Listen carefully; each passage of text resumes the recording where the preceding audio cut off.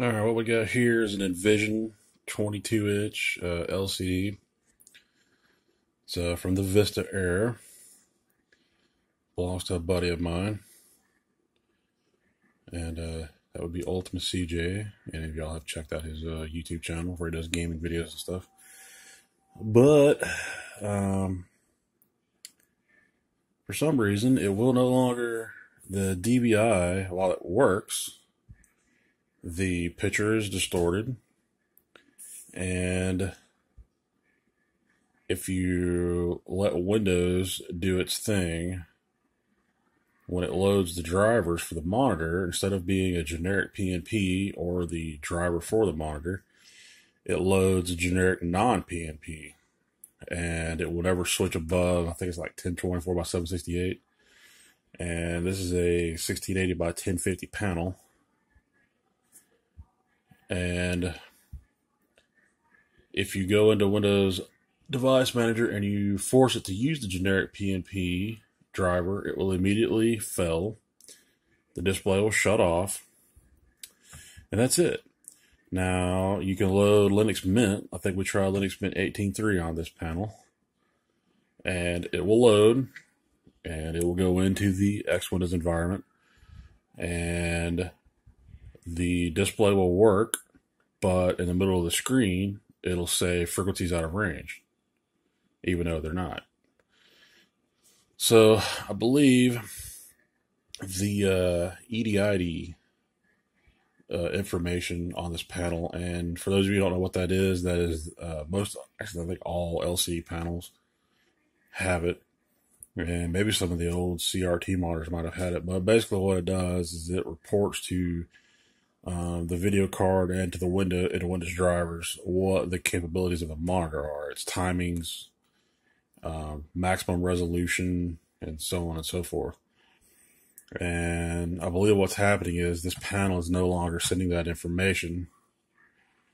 So when you go to load a driver, it fails. And it's possible this screen monitor has a bad EPROM. I'm not 100% totally sure what's going on with it. So I pulled the back off of it. There's a couple screws.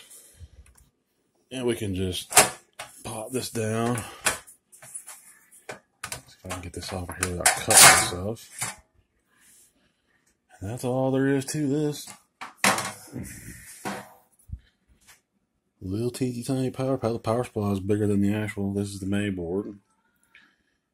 There's your LVDS cable.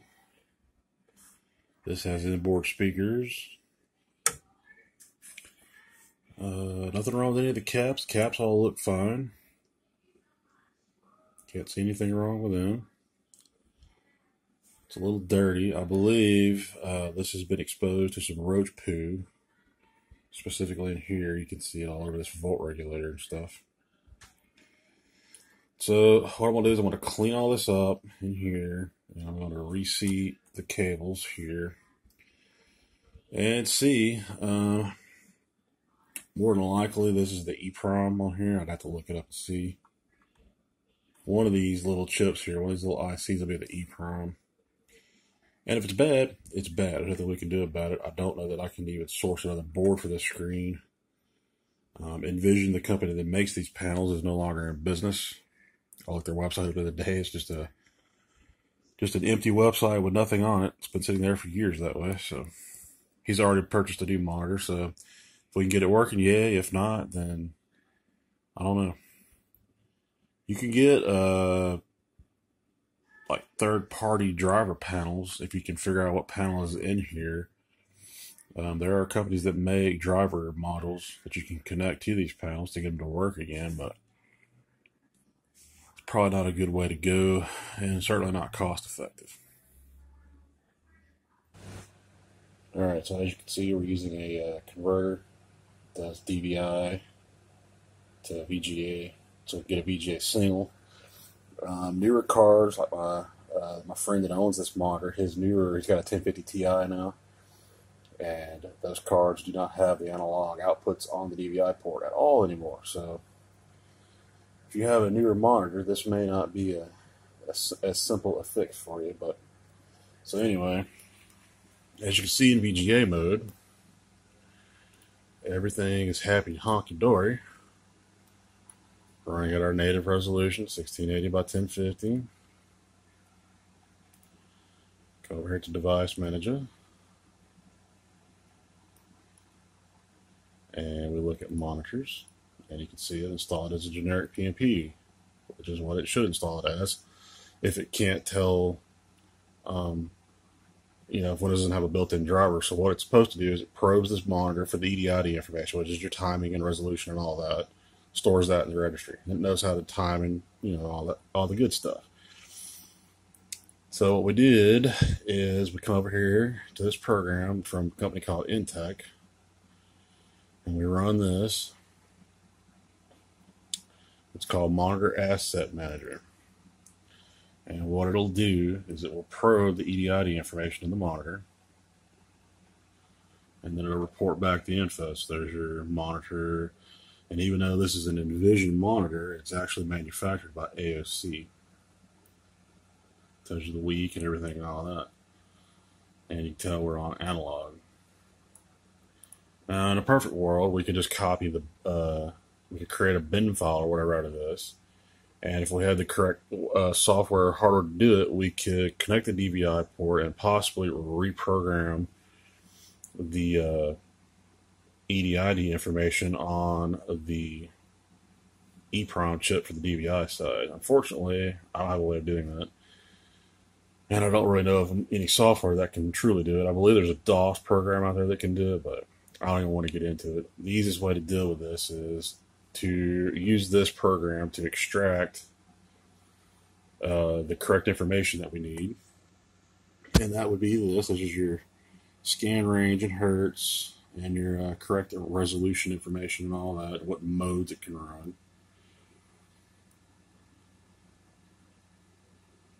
And then what we did here is we come over here and you go to File and create an INF. And then you just tell it to drop it out here on the desktop somewhere. And then you can go ahead and close this program. And there's your monitor INF file. And of course, if you open it up with Notepad, just like any other driver INF, it'll have all the information that it needs, as you can see. And then what we'll do is I'll reconnect the DVI port and we'll walk through the steps of loading this driver. Alright, now as you can see, we're connected to DVI again. And we're back to our super craptacular resolution. Now, what you would normally be able to do if it wasn't for this being 64-bit, I believe if you're running 32-bit, you don't have to do this step. But if you go into Device Manager, and you see we have our monitor file here, right-click, update driver, browse, pick a driver, tell it you have the disk for it, we'll tell it the desktop, and there's our driver. And this is the driver that the Intech program wrote out for us. As you can see, it's an EDID override driver, which is what we want. It's the only way to get around it. And click Next. Unfortunately, as you can see, it won't work. Windows encountered a problem installing this. And as you can see here, the third-party INF does not contain a digital signature information. So this is not a signed driver from Microsoft. And in the 64-bit versions of Windows, I think starting with either 7 or 8, they enforce driver signatures. But there's a way around this. So close all this out. And you'll want to go to Settings. And we'll go to Update and Start Security. We'll go to Recovery Mode, and we want to use Advanced Startup. We want to restart in Advanced Startup mode. And you want to go to Troubleshooting, Advanced Options, Startup Settings. And then what this is going to do is it's going to reboot, and it's going to bring this menu. This is the way you get into safe mode and crap now, instead of the old way when you used to be able to hit F8. But what we want to do is go into Disable Driver Signature Enforcement. So reboot.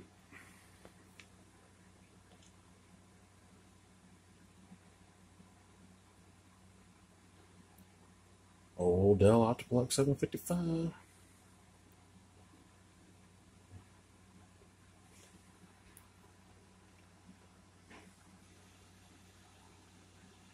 Alright, so after the reboot, it'll bring you up to the startup settings page.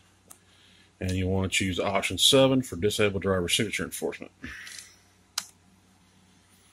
And then we'll boot. And you can tell this monitor's got some issues on the DVI port. It's like a sort of a ghosting. And that's kind of all blocky looking. So there's definitely some sort of EPROM corruption, I do believe. But if you're not running low-res DOS mode stuff, it shouldn't really matter.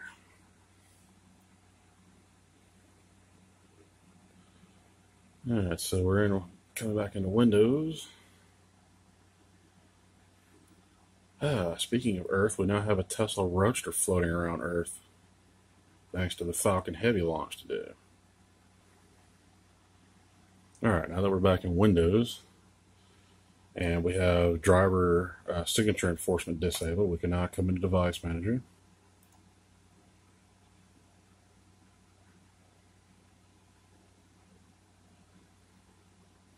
And we can come back in, update our driver. Do the have disk, point it back at the desktop. Here's our EDID override driver. Next. And this time, what you want to do is you want to install this driver software anyway.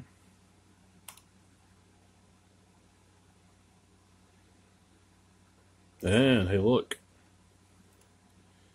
There you go. Now we have our native resolution back. And there's the driver.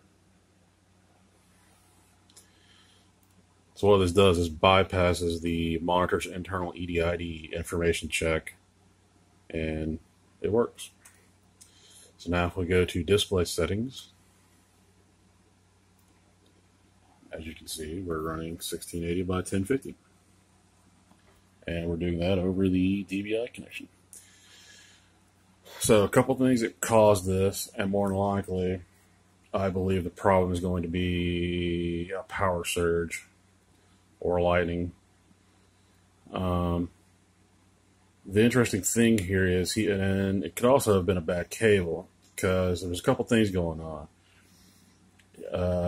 We know for a fact he had a bad DVI cable because periodically, especially on sleep and waking his system back up, you would lose the monitor. You get the donk and the monitor would disconnect.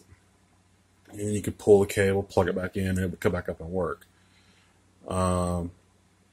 We tested the cable, and sure enough, it was bad. You could literally bend it in certain spots, and everything would quit working.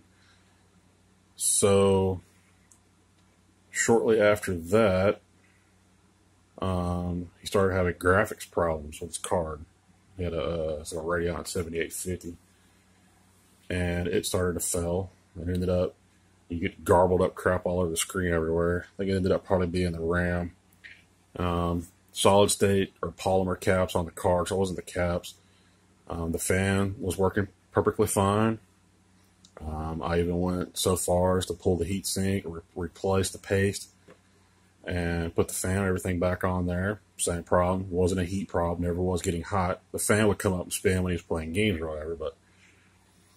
And around the time that happened, then his DVI port quit working. So then he was doing the DVI to VGA trick, so he could use the VGA on here to get his resolution and all that. So, but once the card failed, he got I think he got a 1050 Ti, and all the new cards, their DVI ports don't have any analog signals on them at all. It's all digital.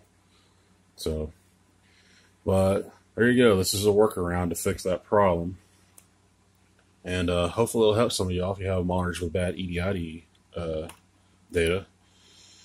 We don't know for sure. Either a power surge hit the monitor and the monitor messed his video card up, or the video card tore the monitor up, or it's a possibility that the DVI cable that was the original first problem could have shorted contacts or the wires inside, and that could have messed up the EPROM on here and his video card.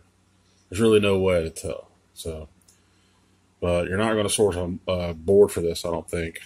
It's too old to get a source board, and I don't really know of any good way to go about writing a new updated EDID information to it. And you can't really take the analog data. The analog driver will work because it has the correct timing, but you couldn't create a dump of the analog EDID information and upload it to the DVI EDID information because it's two separate chips. So that would be bad to upload an analog configuration to a digital side of the monitor. So, but anyway, that works. This will restore this monitor, at least in native mode. In other modes, it may not look too great, but for native resolution, it works fine. Everything's all nice and crisp. Text all looks good. Windows 10 and their damn shovelware that Microsoft shovels on everybody. So, alright, this video is going on too long. Catch y'all in the next one. And I almost forgot as I wrap this up.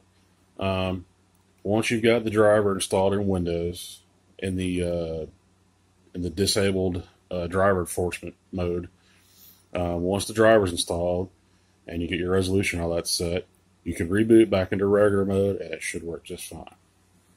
Alright, now we're really done.